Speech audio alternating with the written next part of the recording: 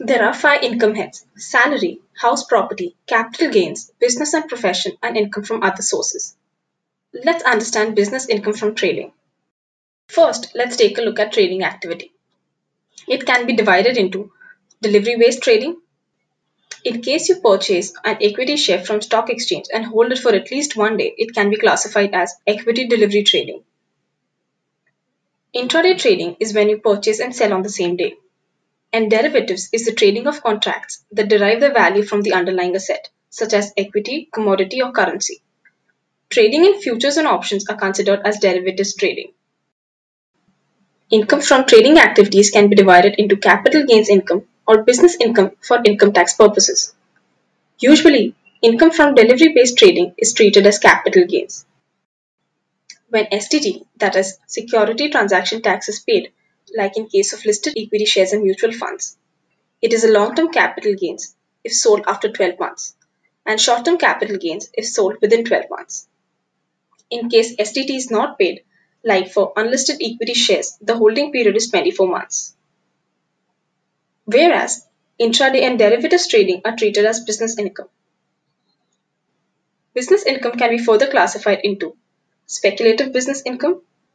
Equity intraday trading is considered as speculative business income since it is done without taking actual delivery of equity shares, and non-speculative business income. Since derivatives trading is used for hedging or taking delivery of the underlying asset, it is treated as non-speculative business income. In some situations, trader can report delivery-based equity trading under income from business and profession, considering it is classified as a non-speculative business income, and the same treatment is followed for the subsequent years.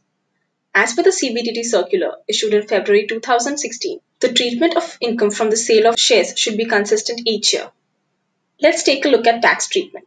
When STT is paid on equity shares and mutual funds, capital gains are taxed at special rates. Short-term capital gains are taxed at 15% and long-term capital gains above 1 lakh are taxed at 10%.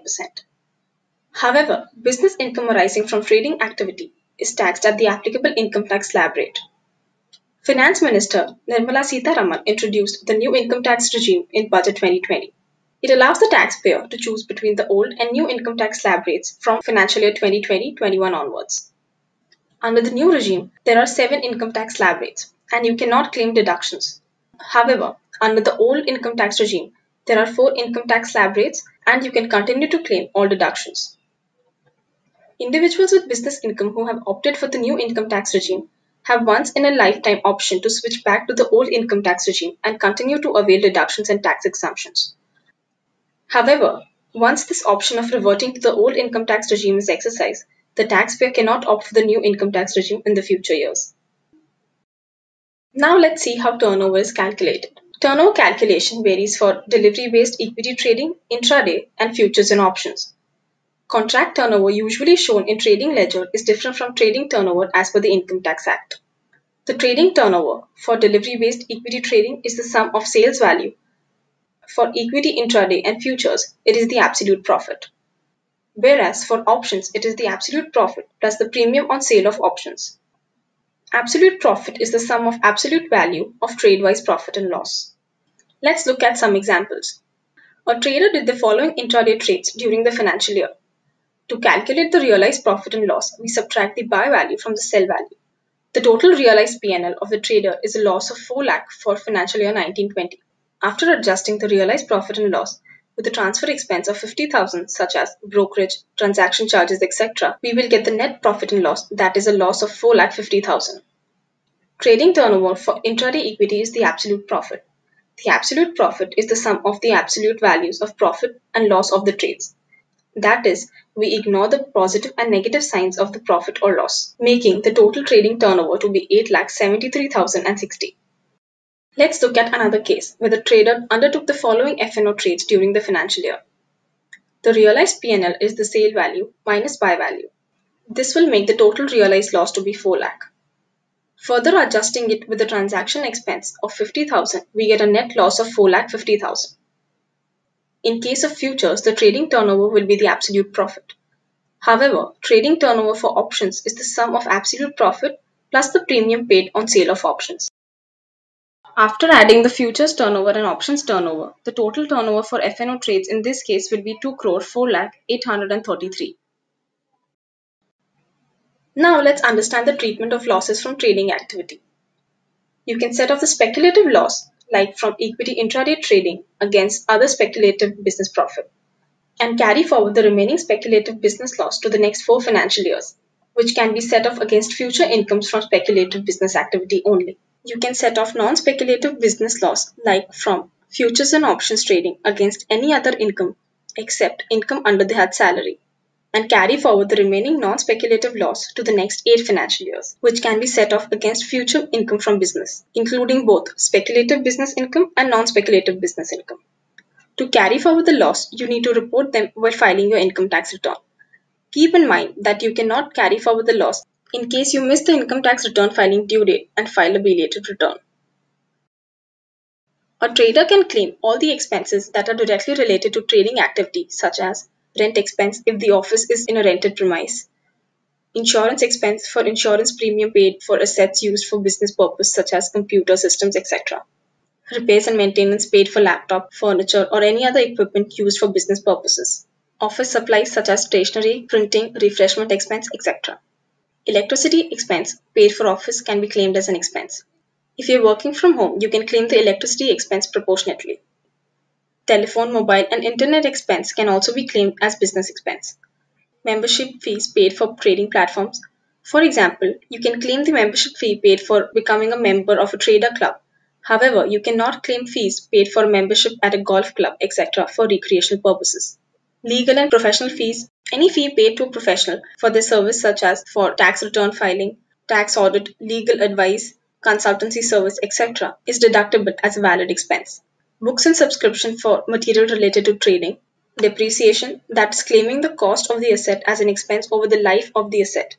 As per the Income Tax Act, you cannot claim the cost of an asset as an expense. However, you can claim the deduction on the asset as an expense. Finance cost, if you've taken a loan for your trading business, you can claim the interest paid on such loan as a deductible expense. Trading expenses include brokerages, turnover fees, clearing expense, exchange transaction tax, stamp duty, GST, STT, etc. Any other business expense that is directly related to your trading business can be claimed as a valid expense. You can also claim deductions for certain taxes paid, such as security transaction tax, which is paid on securities trading, that is, equity shares and equity mutual funds, commodities transaction tax paid on commodities trading, stamp duty, which is usually paid on transfer of securities, GST paid on trading expense. To claim all of these expenses, you need to have details and proofs like receipts, invoices, etc. You cannot claim personal expenses like fines, penalties, tax paid on income, or cash payments above 20,000 and TDS that is collected but not deposited. Presumptive taxation scheme was introduced to give relief to small taxpayers from maintaining books of accounts and from getting their accounts audited.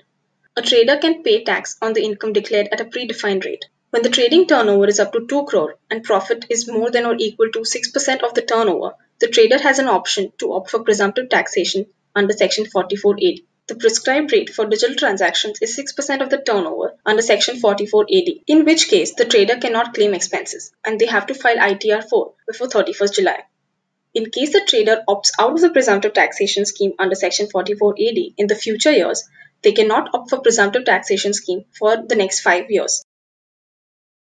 Up to financial year 1920, when trading turnover is up to 1 crore, tax audit is applicable if the profit is less than 6% of the turnover or total income is above the basic exemption limit, and not applicable if profit is more than or equal to 6%. In case your trading turnover is between 1 crore to 2 crore, tax audit is applicable.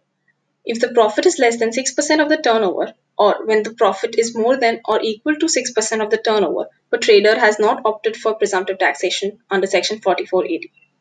Tax audit is not applicable when profit is more than or equal to 6% of the turnover and trader opts for the presumptive scheme under Section 44AD.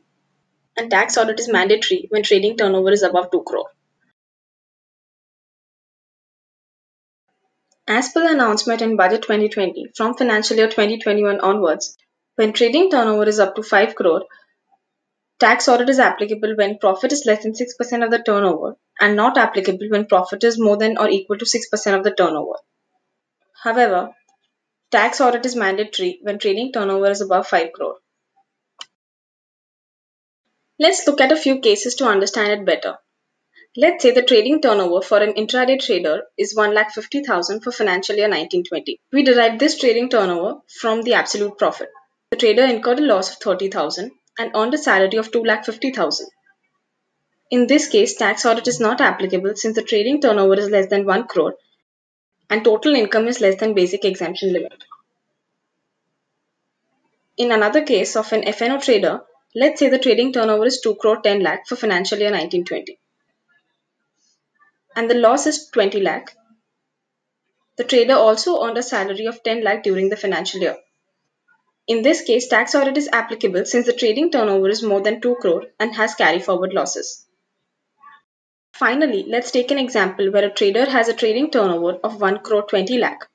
In this case, the profit for F&O trading is 8 lakh, which is more than 6% of the turnover, and the trader also has a salary income of 7 lakh. The trader can opt for presumptive taxation scheme under Section 44AD, in which case the taxable income from business will be 6% of the turnover or actual profit, whichever is higher. In this case, since the trader has opted for presumptive taxation scheme, tax audit will not be applicable. When filing income tax return with business income, you need documents like trading statements, proof of trading expense, bank statements, ITR filed in the previous years for brought forward losses, along with other statements like Form 26AS, PAN, Aadhaar, etc. A trader should maintain books of accounts under Section 44AA like sales, purchase, expense ledger, etc. in a manner that the income tax officer can derive the taxable income of the trader. Most of the statements can be downloaded from your broker. The due date to file ITR is 31st July if tax audit is not applicable and 30th September in case tax audit is applicable. Due to the COVID-19 situation, the Finance Ministry has extended the due dates for assessment year 2021 as follows. From financial year 2021 onwards, in case tax audit is applicable, the due date to file tax audit report by the CA is 30th September, but the taxpayer can file ITR until 31st October. Taxpayer with business income are required to file ITR 3. You may also be required to submit audit report in case tax audit is applicable, in which case filing ITR with digital signature certificate is mandatory. You can show all of this information while filing your income tax return. Subscribe to our YouTube channel for more such videos. We are Quicko, on a mission to simplify taxes for all.